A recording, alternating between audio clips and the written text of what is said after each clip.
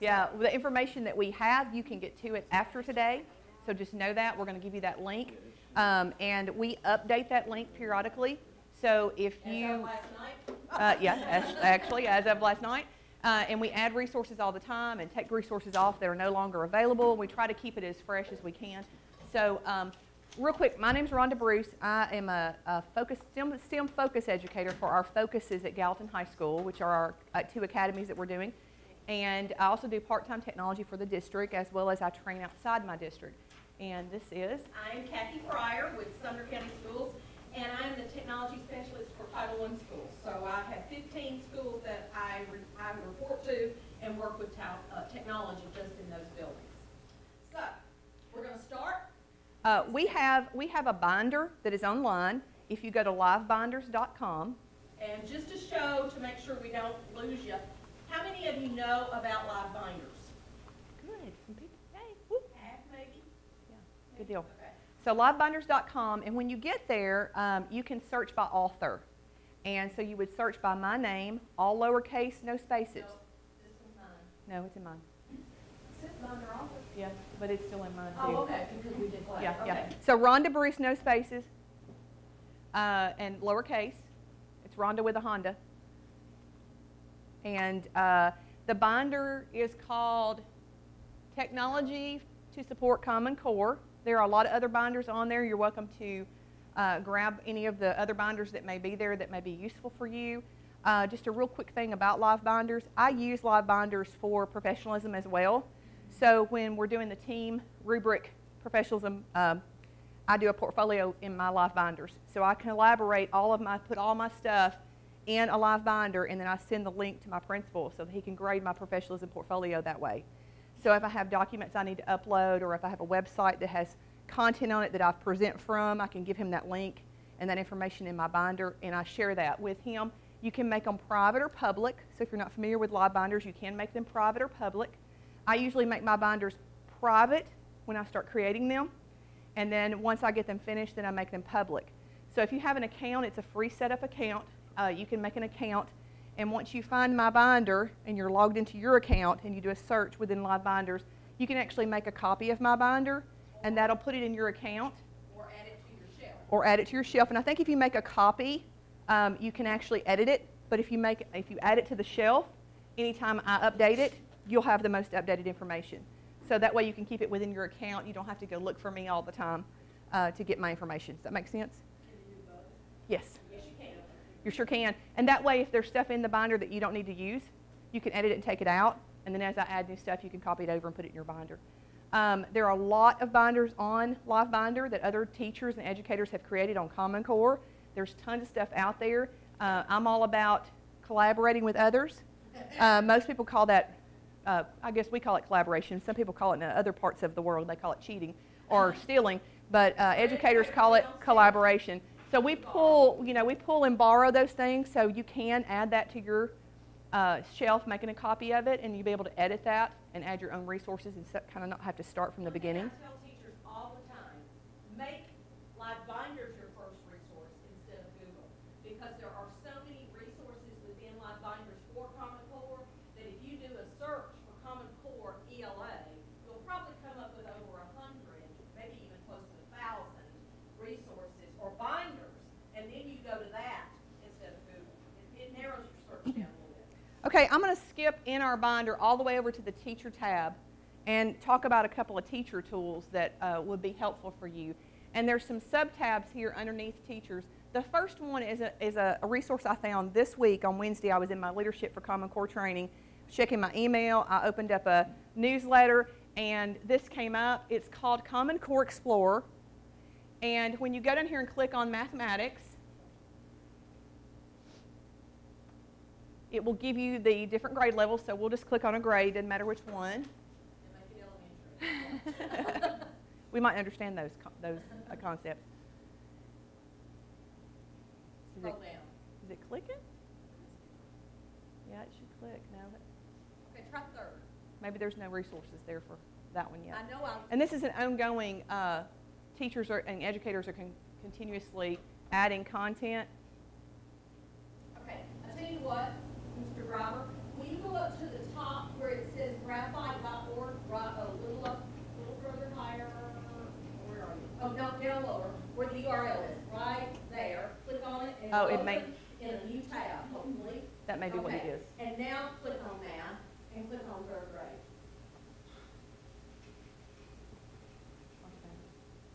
Yes. And so Okay. here are the actual components of our math in third grade. So if we click on one of those, so operations and algebraic thinking, then over here on this side, they have the standards with resources. This has 38 products, the first one does. So if we click on the little arrow, it drops down and gives us technology resources for that particular standard. I love this page.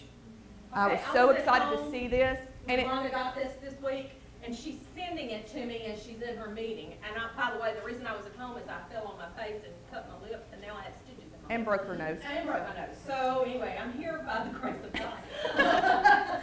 So But what I love is this it gives awesome. teacher ratings, learning ratings. So we've actually had people use these somewhere on using this with that standard. And notice that some of them are apps, some of them are websites. And this is kind of what Kathy and I have been trying to do, is make a collection in our binder of things that would support Common Core standards. So this is just a great resource. I wanted to make sure that you were able to see that one first. Because, 2 years ago, Rhonda and I looked at one another, because we presented together a lot, and we said, we need to start looking at making a site for Common Core with resources for per grade level. Go ahead and go back to the, And the funny if thing you can is, get back to it, there was people that were already doing it long before we even thought about doing it. So. back to the binder. And, yeah, just kind of close that tab if you can. He's like a presenter He's in the manager. binder. No, he's not. There's the binder. Yeah, there you go. And then All go to, do we have it on here? What's that? It's in our other binder. We'll talk about it in our other session. Let's go ahead and go to Docs Teach. That is, with Common Core ELA standards and with the social studies standards, we have to use, is it going? Docs Teach? Yeah, there you go. Using primary sources. And that's all embedded throughout our standards. And so this is a great site to go and actually get documentation of a primary source Of from the a particular. actual document. Now, if you've never seen this before, this is like, click on, let's just look, find documents right here. And this site will allow you to go to an archive that will actually have the real Declaration of Independence. Here's the Civil War Reconstruction, Revolution in the New Nation, Post-United States, just tons of information there, and then there's documents within that particular search. And if you download them straight to your computer, then they're printable or projectable with your computer. But because we need primary sources to teach with, when we're teaching ELA or science, any of that, then this is a perfect resource for using those primary resources. So you may be doing a nonfiction, historical fiction book, and now you can go find those resources that kind of correlate with what that nonfiction book's talking about that was real documents, and have those two pieces of text for students to look at and critique. Okay, for example, click on MacArthur's Parade and click YouTube Hill. Okay, there you go. There's the picture. Here's the information. So if you're reading a nonfiction piece or a fiction book in your ELA class regarding this particular piece of history, you just pull that straight up, and then you've got two pieces that you can actually work against one another. Really high in the Common Core is to be able to analyze those two pieces, and we're going to talk about another way to do that in our next session. Okay. This too is, you can pull this up on your smart board, so you could use it together as a group. You could analyze the piece and be able to talk about it together. But just a great resource. It is also an app. Docs Teach is an app as well. So you could put it on your iPad if you have iPads for your classroom, where students can access those individually and look up things if they're reporting about something. All right, let's go back to our binder.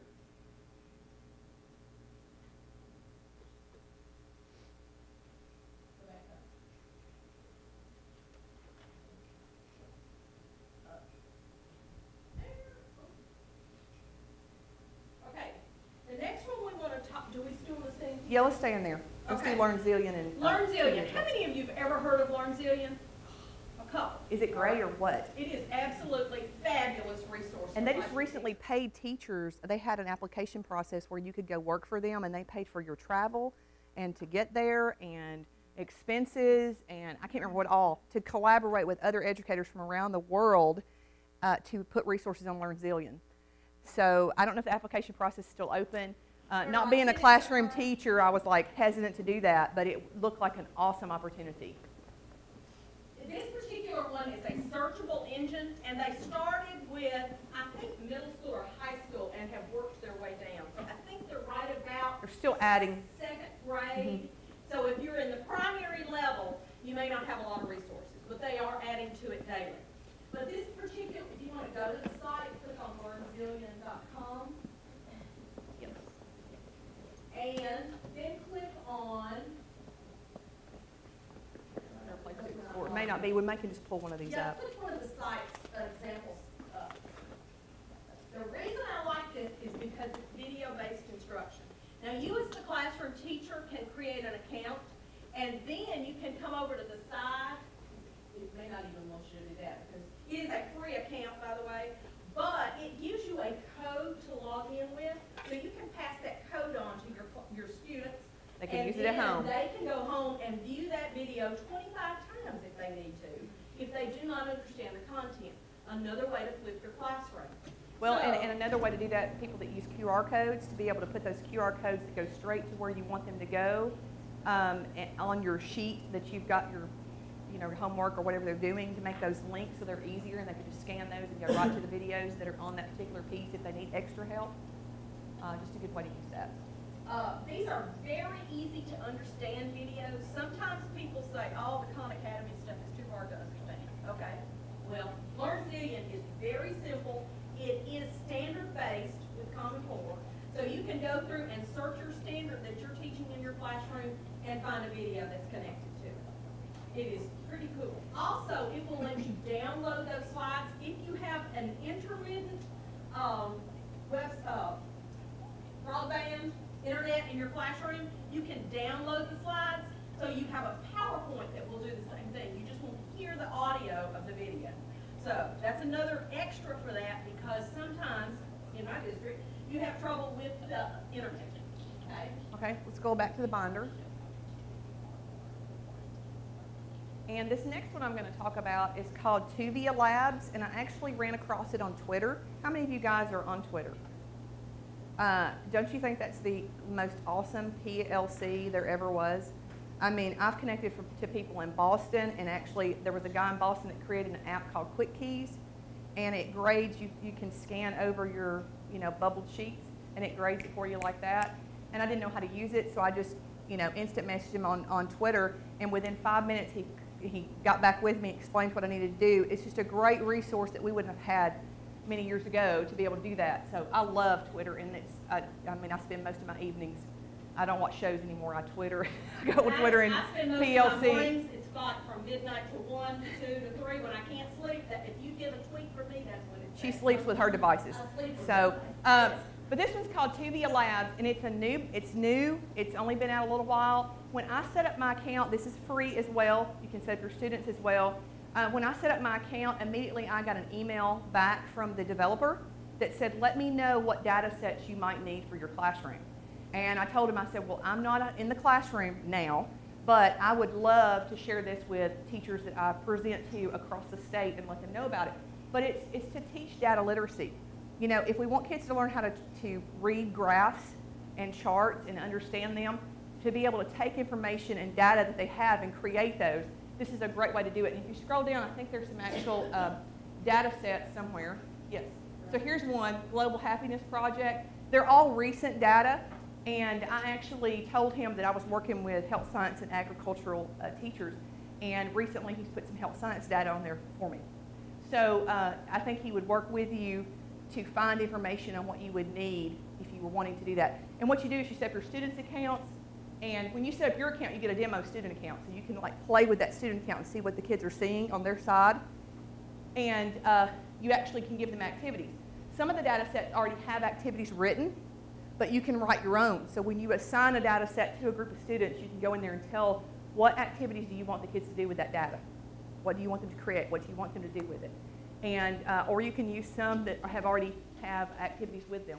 But I really like this. I think it's going to be a really good piece to have so that kids can be more literate with reading charts and graphs and things like that. What age group do you do this? I have seen elementary in this one. You have, okay. I have. I have not used it with elementary, but that's kind of my next project, because Rhonda was the one introducing me to this. What about high school? Yes. She's all about the high school, yes. Yes, most definitely high school. But I think I have seen some elementary, maybe 4th, 5th grade activities there.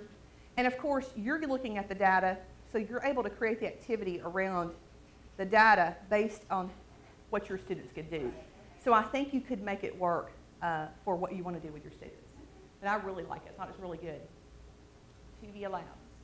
Well, let me get straight, this is primarily to help them understand, or use Statistics and charts data and charts and graphs. graphs, Yes. charts and stats. Yes, and I would suggest you to go into one that already has some activities written and see what someone used that data set for.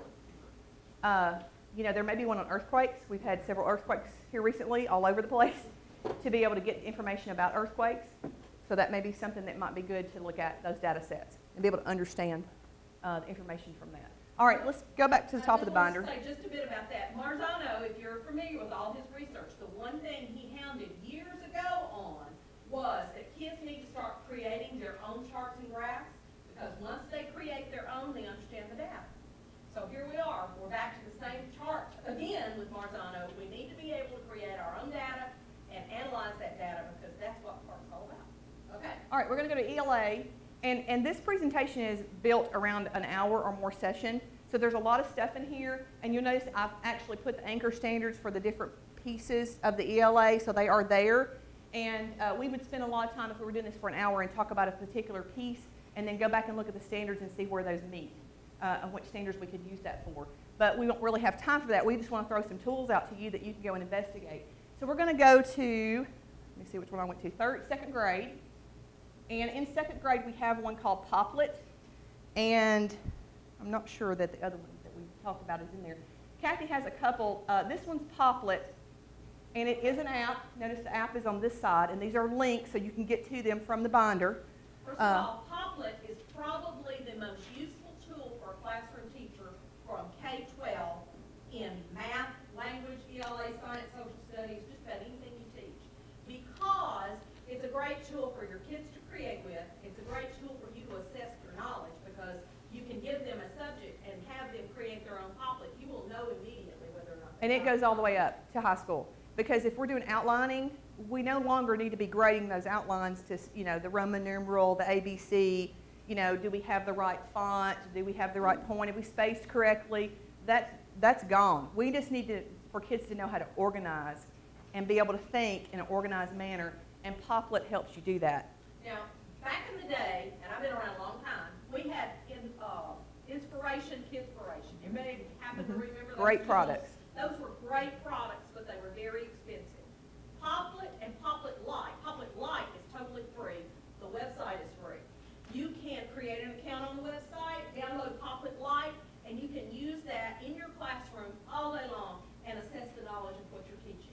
Now, I have used this with kindergarten because we would start with, I think it was the Three Little Bears, Goldilocks, and we started out with that and webbed out what they knew about that particular story. Then we came back afterwards and we webbed out other pieces of information about that, how much they had learned, and we began to say, okay, what about if Goldilocks had done this?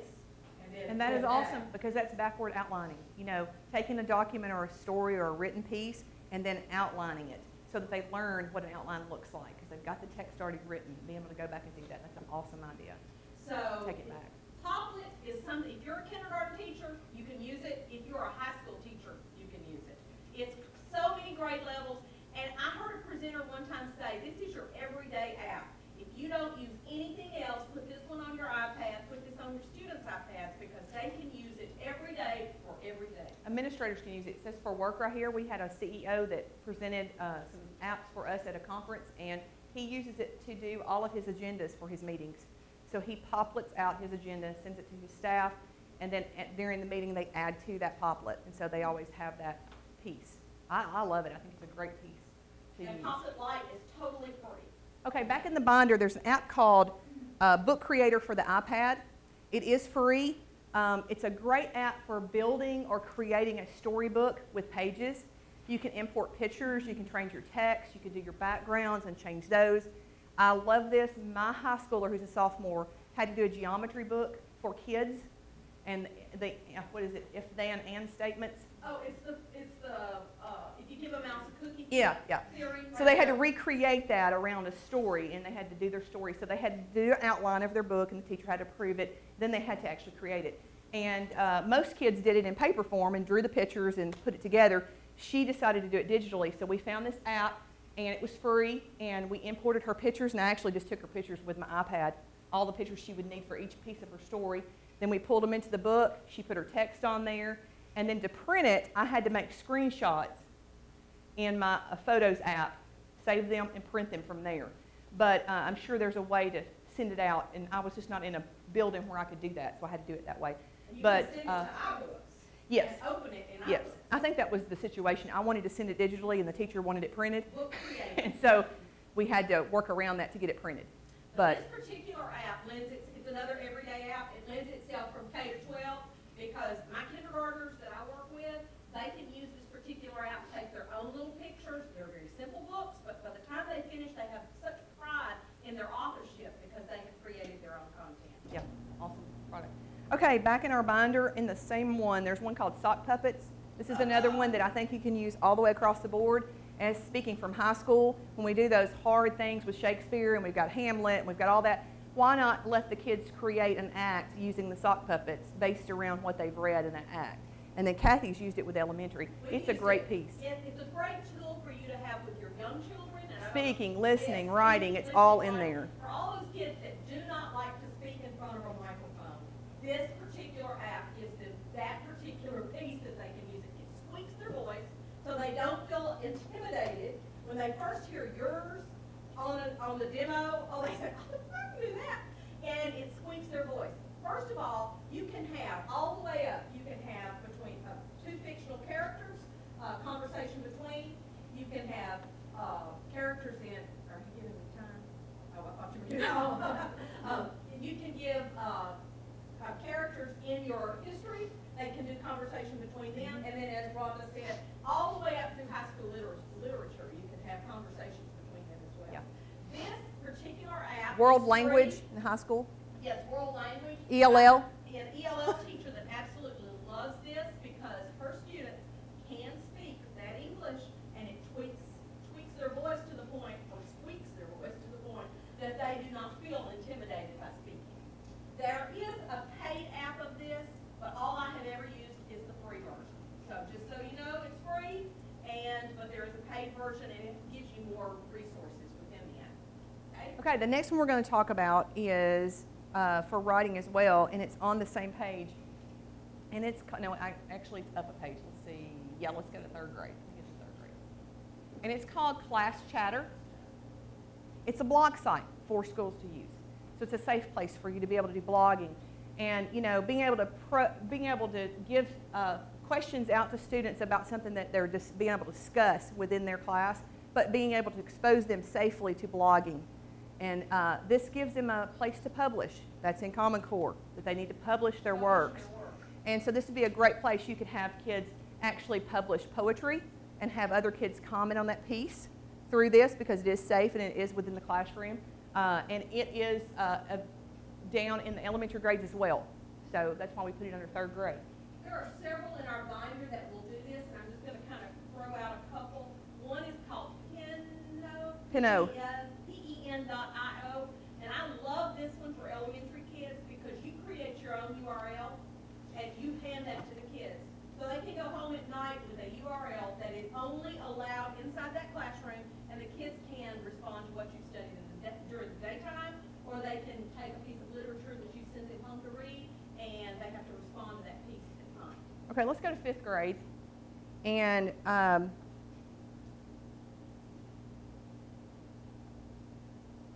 some of these are repeated within grades because they cover multiple sections.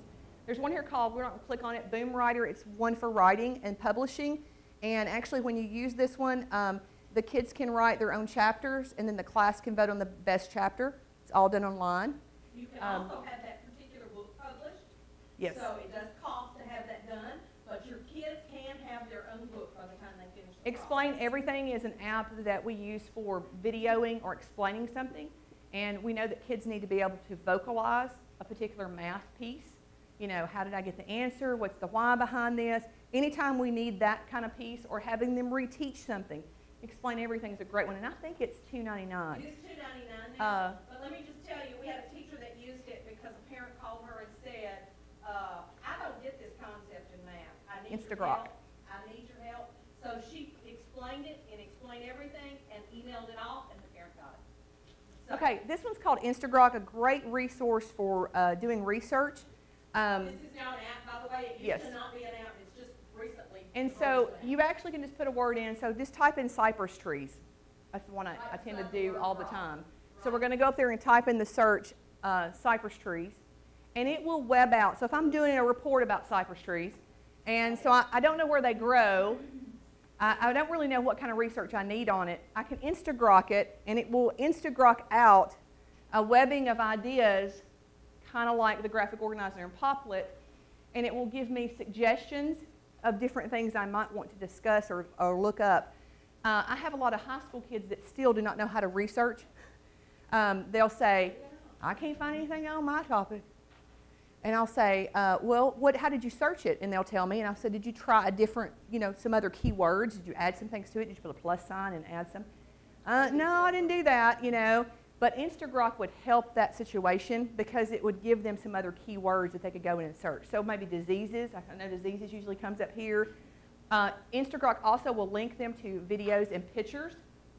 If you have a very tight filter, which Metro Nashville is working towards not having one, I don't know how many of you are from Metro Nashville, but if you have a tight filter, you will not see the YouTube videos, and sometimes you won't see the graphics, which looks to be the When we case. roll across any of these, and I don't know if I don't see any that are actually pictures, but we're able to click on that and get some information, but it gives them a good place to get started if they're trying to figure out what they actually need to search about on that topic. And as a former media specialist, I love this piece. I think it's a great piece to have for students to be able to guide them. I used Instagrok before I used Poplet because it introduced them the concept of webbing out their knowledge. And once they've seen an Instagrok, then they move to Poplet and say what they know and what they don't know about a particular topic. Okay, let's see, are we in 5th grade? We're going to go back, and in 5th grade, we're going to look at Newsomatic. This is a new one for us. We just found it, what, It's a free. month ago? It's Mhm. free. Mhm. It's a wonderful piece to use for your kids that need that news information piece. And notice it's just for kids. So it's a great news piece that's already written on the level of your students. We used to have the weekly readers when I was in school. Those are great. And the writing level was good, and you could understand it, so I could go home and talk to my parents about something that may be going on because I actually had gotten to read something about it. So this is a great one. And, if you've got a center, I think is it a Web 2.0 tool too? I don't think it I is. don't think so. I think it's Just an app. So that one's really good. It's a real good nonfiction piece to add to your content that you're trying to teach your ELA, et cetera. Okay? And since we can't get to a device, we had that one to show. That we can't. Look on our list and see what It's Comic Life, and it's time. it's time for it to stop. It's 9:54. Is it time? You can go for a few more minutes. Okay. Okay. All right, So let's look do at Comic Life. But we also learned it easily. Let's see, is it easily on this one? Go up grade or 2. Let's go up to 7th grade. Yeah, easily. Have you guys seen these? You go to the doctor's office, or you go to a hospital, or you go to a college, or whatever. Have y'all seen infographics? Do you know what those are? They're everywhere. Okay, I love Pinterest, and so at night sometimes I just get in the craft section and just scroll till it won't go scroll anymore. And I'm starting to see infographics in that section on like healthcare, like what are the things you need to do to clean your refrigerator, and it's an infographic.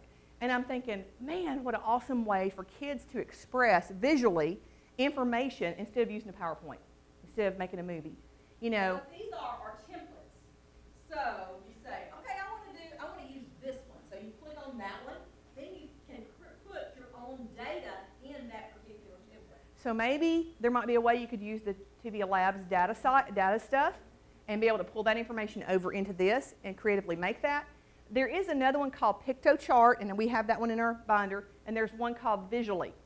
And one of those will let you create, I think it's PictoChart, and I think Visually is basically you send them your information and they make the graphic for you, so it's more of a business-oriented piece. But what I love about it is it's just eye-catching. I'm a visual person, so I would much rather look at this and sit and listen to somebody run through PowerPoints and be able to sit and really look at it and soak it in. And so would your kids. But our health science department actually did this on careers because they study careers as one of their standards. And so they actually had the kids create visual infographics around that career. You know, what percentage of people work in this field? What do they make? You know, all that information they had to have, which is so much better than a report that the teacher would have to read. And now we're going to be able to use those in our hallway around our academy information so that the kids can actually see what kind of careers they could go into if they were in the Health Science Academy. But really, really good. And I think you can go to Visually and look at theirs. Theirs are a little cuter, but like I said, you've got to send the data and pay for those. But I think you could go there and get some data information. If you were doing research on a topic, they may have that information already there, because I know they had one on STEM, women in STEM, you know, jobs and that kind of stuff. So you could actually do research as well and find infographics already created on something that you might be doing. But you can create these in Word by using your shape, you know, your shape icons to create a shape and pull in images. So some kids that are real creative might not need the template. They just may need it for an idea, and then they could go and create their own from a blank page in Word. So. Your young children, you think, if I've got elementary kids, I don't need to be worried about this. Wrong. If you have kindergarten and first grade, they can start using these infographics. You probably need to be introducing them to it early on. They need to be able to see it and think, okay, I need to look at this and understand the content. You can start very basic and move on. Because we're seeing them. Yes. And, very, very young you know, age. I think it's important for them to be able to understand what they are. All right, we'll go back to the binder and go to Comic Life over here. I have used Comic Life at the high school level. I've used it with middle school. I think it's appropriate for elementary as well. But basically, you're building a comic strip. And it's an app now, but they also have a version that you can download and get the actual application. We met some people at ISTE 2 years ago that Yeah. were developers of Comic Life, and they were saying, oh, yeah, you folks that have been with us forever, and we have, we love this product from the early stages of Comic Life. First of all, and Marzano said this, use those particular informational graphic pieces, novels, that your kids can understand, because it's so simple, but have them create. And they don't know their writing. That's the reading of it to create. And they don't know their writing. We have high school kids that, again, kind of like what we use with sock puppets, you know, in Shakespeare, where they go in and recreate the act in more of a modern style, and they pick characters to represent. So a fish might represent somebody, and, you know, they take that character and what that character's characteristics are, and they find an animal that represents that, and that becomes their comic character within that strip.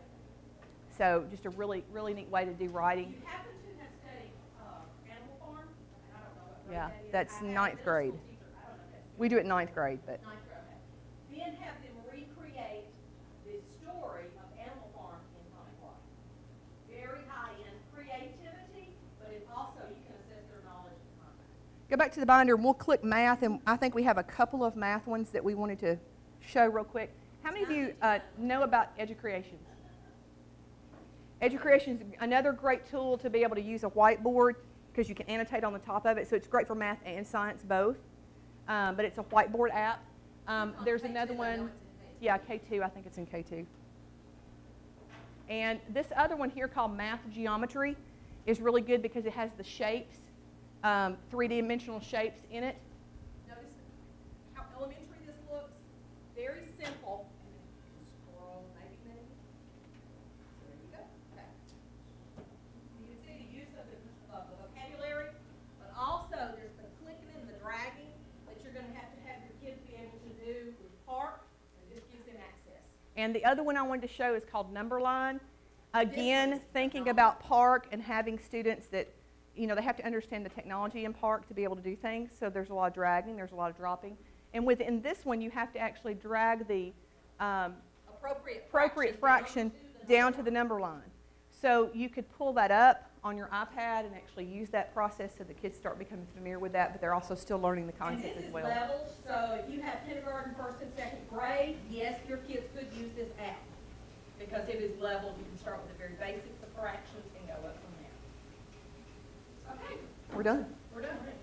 Thank you. I'm sweating. I went so fast.